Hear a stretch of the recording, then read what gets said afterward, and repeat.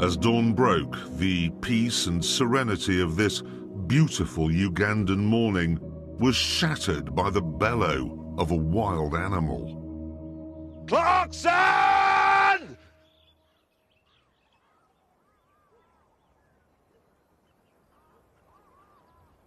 Last night, while Hammond and May were around the campfire discussing Uganda, I made an interesting modification to my car.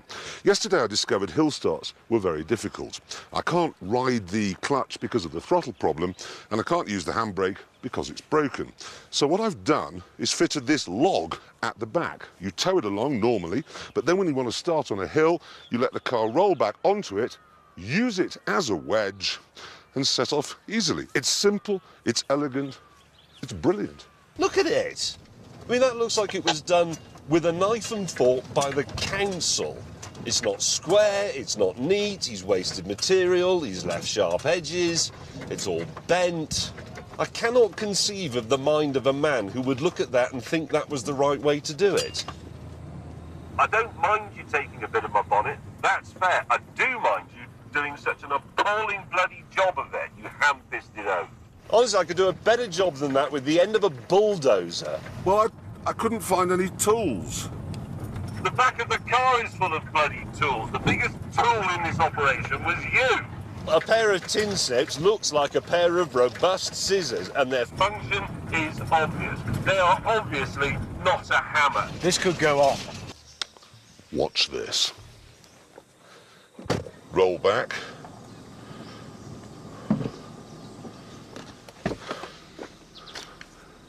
The wooden handbrake is holding me. I simply set off. Sometimes my genius is... it's almost frightening. But look on the bright side, James. It's going to be a scorcher today. Oh, my God! Oh! Did that... Oh, dear.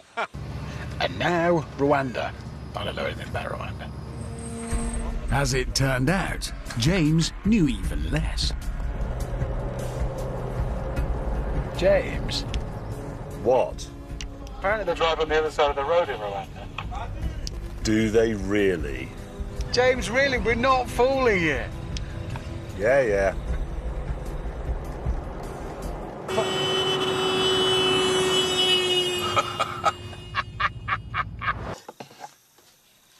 Yes. No.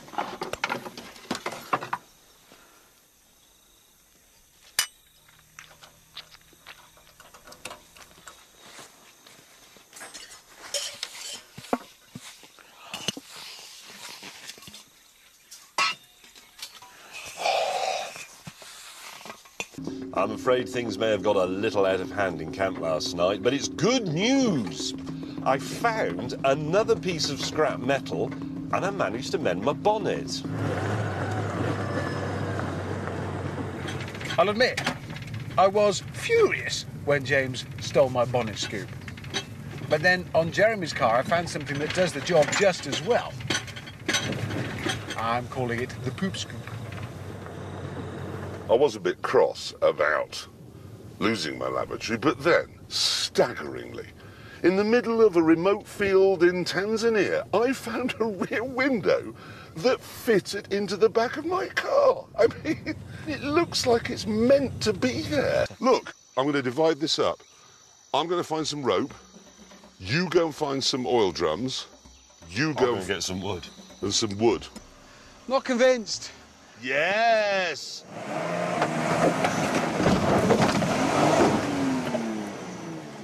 Well, you're nearly as sure. Aren't I sure? Not entirely as sure, no. Yes, I was sure. Is that Wheeler sure? Yes, I am sure. Power. Oh! Some of you's on board. Now you got... Whoa, we got a problem. No.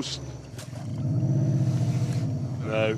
So that's all completely hopeless, and you've sunk the raft, and your cat flap's terrible. Forward. Oh, my God. Well, credit where it's due. Come on!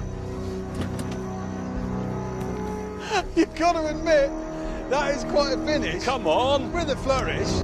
That's the first time, I think, in 10 years we've ever done anything ambitious and successful. Yeah, I think you're right. And doesn't it feel good, It feels weird, frankly. We just feel normally there's one of us in the water, in the jaws of a lion, going, oh, it's dead. It was genuinely peculiar. You Oh, must my now God. contemplate- Says that could have happened to us. It could have done, but it didn't.